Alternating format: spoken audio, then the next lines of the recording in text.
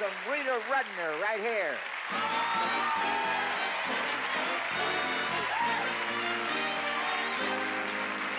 Hello, Bob. How are you, darling? Fine, thank Good to you. have you here. Thank you. You know, and, I know you work so hard, you're so energetic, and you had that book, Naked Beneath My Clothes. Yes, that's it. That's it. I have a wonderful. new book coming out. It's coming out June 1st. I'm very excited about it.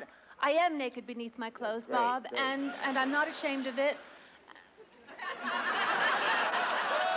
And I wanted to tell people. That's it. Are you naked beneath your clothes? No, I have a layer of money there. Ah.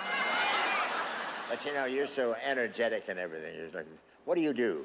Oh, it's so hard. I diet and I exercise. And how do you stay so young, Bob? You just look great. I do this. I play golf and look for the ball for hours. Things like that, you know. What about your makeup man? Oh, my makeup man. I have a makeup man that spends his summers in Lourdes.